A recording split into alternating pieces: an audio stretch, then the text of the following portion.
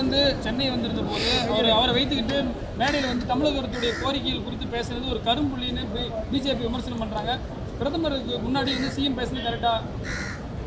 விமர்சனம் தவறு. அழுத்தம் திருத்தமாக சொல்கிறேன், இந்த விமர்சனம் தவறு.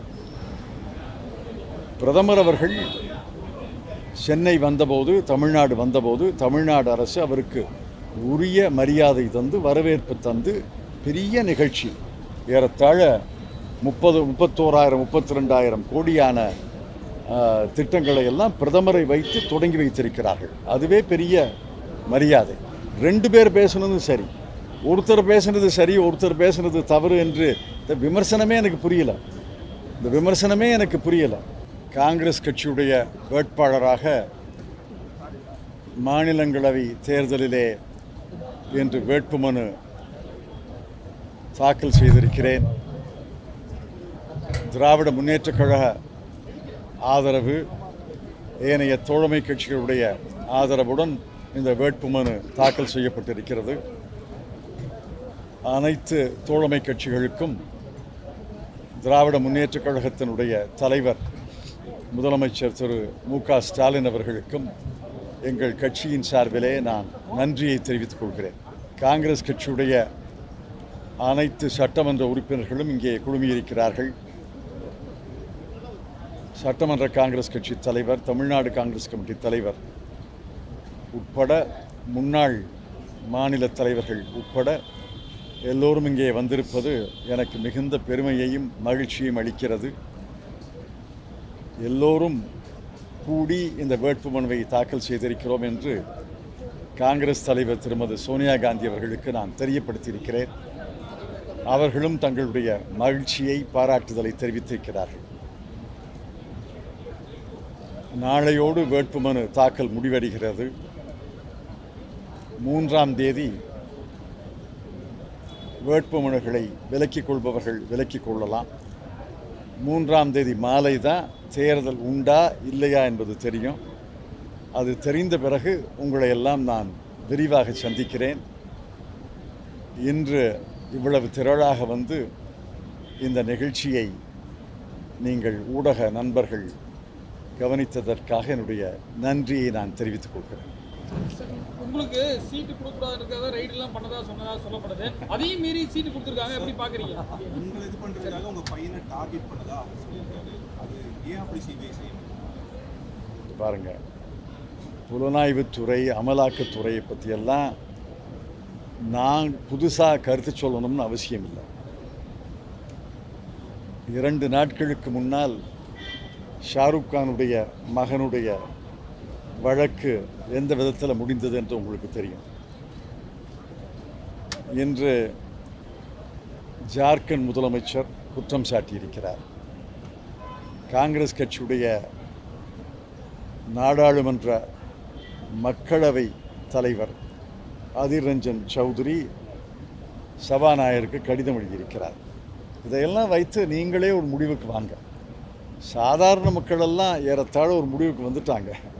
நீங்களே ஒரு முடிவுக்கு வாங்க.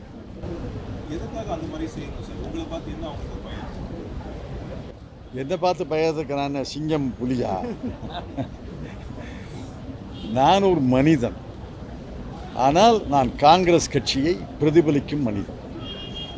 காங்கிரஸ் கட்சியுடைய கொள்கைகளை அழுத்தமாக உரத்த குரலிலே எழுதி சொல்லி வருபவன். ஆக என்னை பார்த்து பயப்படுறதா நான் நினைக்கல. என்னை பார்த்து பயப்படுறதாக நானே பெருமைப்பட்டு போகக்கூடாது. காங்கிரஸ் கட்சியுடைய கொள்கையை கண்டு அவர்கள் அஞ்சுகிறார்கள். There has been several steps that have been allegations taken that this nomination of 10 candidates, this is not something that has been given. Nagma today she has put out a tweet. Several Congress leaders are saying they're dissatisfied and disappointed. How do you see this? There are only 10 seats that we can win. They can only give it to 10 candidates. What will you do?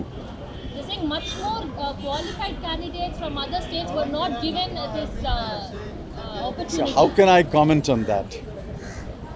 I am not selecting the candidates. The Congress party selects the candidates. Now, there are any number of qualified candidates. For the example, I would be the first to say there are many candidates more qualified than me. என்னை விட தகுதி வாய்ந்த வேட்பாளர்கள் இந்தியாவில் காங்கிரஸ் கட்சியில் பலர் இருக்கிறாங்க.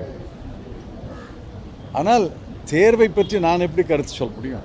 பிரதமர் வந்து சென்னை வந்திருந்த போது அவரை வைத்துக்கிட்டு மேடையில் வந்து தமிழகத்துடைய கோரிக்கைகள் குறித்து பேசுறது ஒரு கரும்புள்ளின்னு பிஜேபி விமர்சனம் பண்றாங்க. பிரதமருக்கு முன்னாடி வந்து சிஎம் பேசுறது கரெக்டா? விமர்சனம் தவறு. அழுத்தம் திருத்தமாக சொல்கிறேன், இந்த விமர்சனம் தவறு. பிரதமர் அவர்கள் சென்னை வந்தபோது, தமிழ்நாடு வந்தபோது, தமிழ்நாடு அரசு அவருக்கு உரிய மரியாதை தந்து வரவேற்பு தந்து பெரிய நிகழ்ச்சி, ஏறத்தாழ 32,000 கோடியான திட்டங்களை எல்லாம் பிரதமரை வைத்து தொடங்கி வைத்திருக்கிறார்கள். அதுவே பெரிய மரியாதை. பிரதமர் தன்னுடைய அரசுடைய சாதனைகளை விளக்கிச் சொல்கிறார், அதுவும் சரி. முதலமைச்சர் மாநிலத்தினுடைய தேவைகளை, மாநிலத்தினுடைய திட்டங்களுக்கு, நிதிகளுக்கு தேவைகளை எடுத்து சொல்கிறார், அதுவும் சரி. 2 பேர் பேசுனதும் சரி. ஒருத்தர் பேசுனது சரி, ஒருத்தர் பேசுனது தவறு என்று இந்த விமர்சனமே எனக்கு புரியல. இந்த விமர்சனமே எனக்கு புரியல. Sir, they are mainly offended with the word union used by the chief minister. But that is what the constitution says. The constitution uses the word union.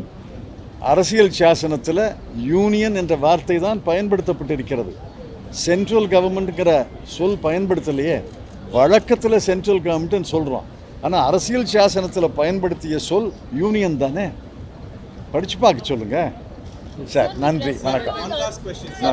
Considering the recent times, BJP is alleging that there is forced religious conversion in the state of Tamil Nadu. Your view? இந்த பாருங்க, இதை விட ஒரு அபத்தமான குற்றச்சாட்டுகள் இருக்க முடியாது.